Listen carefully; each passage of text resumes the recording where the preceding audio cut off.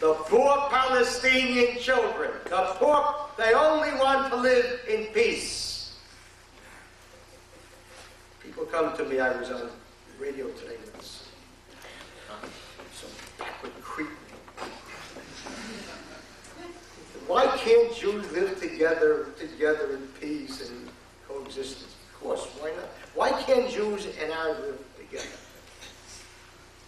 Well, meanwhile, I'm waiting for Arabs and Arabs to live together in Lebanon. I tell you, it is such a pleasure watching Arabs live together with other Arabs. It is such a pleasure.